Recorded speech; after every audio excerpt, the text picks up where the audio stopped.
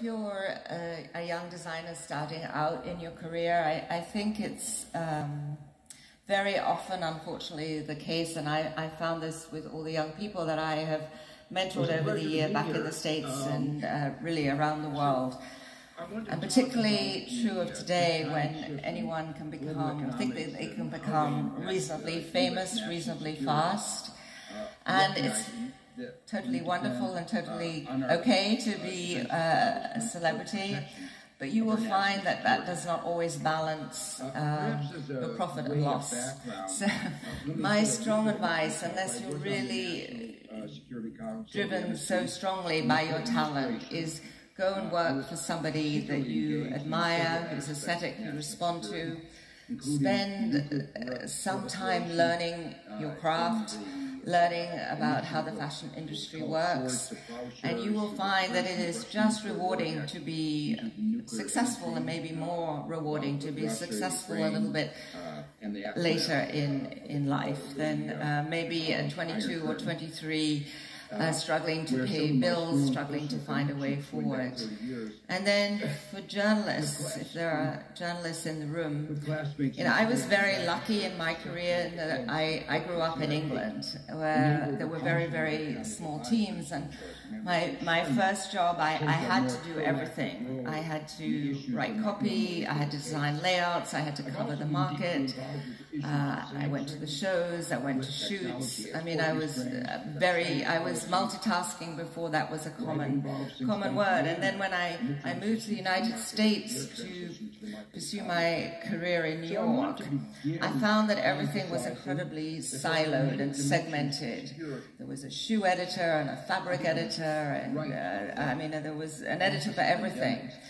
And the skills that I had learned in London served me extremely well, in that I found that I could move from area to area with the same amount of confidence and understanding of what it involved. So learn everything, do everything, and just stay true to what you believe in. And as I was saying in my remarks earlier, particularly to those of you who are journalists, we need you now more than ever to tell the truth. So, the pandemic has also shown another aspect of national security, the importance of soft power, something that Joe Nye, some of you may know his work, has emphasized. Our success is based on support from others, and influence is based on respect. We're a rich country with enormous resources, but we need the cooperation of others. That's crucial for our security. But the question is, how we get that cooperation? Part of that is trust. When we withdraw from an international agreement without reason that others see as valid, that undermines trust. When we don't honor our word, that undermines trust. Globally, part of America is seen as living in an alternative reality, an alternative view of the world to that shared by a very large fraction of the free world, though sometimes shared by some authoritarian governments. The realization of that has undermined trust in the United States. To what extent will our actions reflect this alternative view of reality? When we don't seem to be acting cooperatively, but unilaterally, that too undermines trust and our soft power. And in that sense, it undermines our security. I want to talk mostly today about geoeconomics and the role of economic policy in economic security and economic security in national security.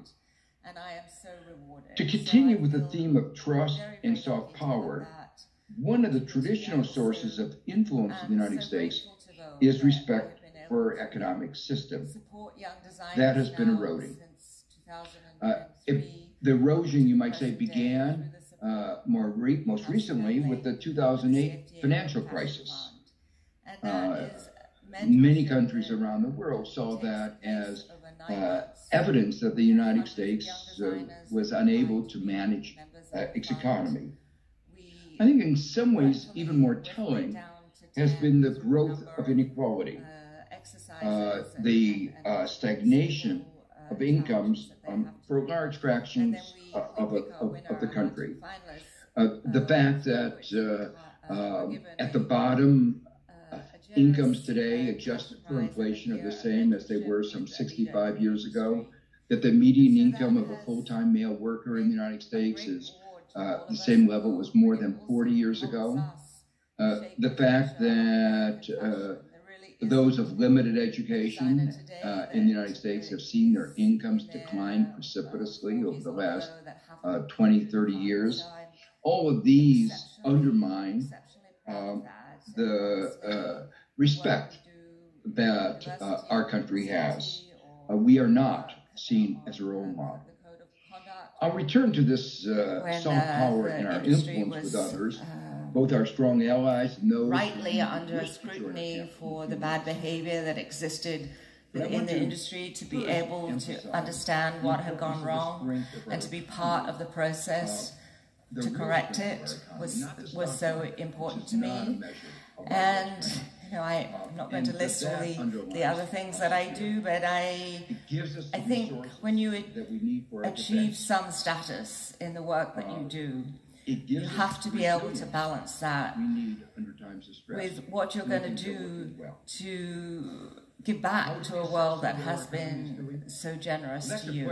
And I am so grateful for that.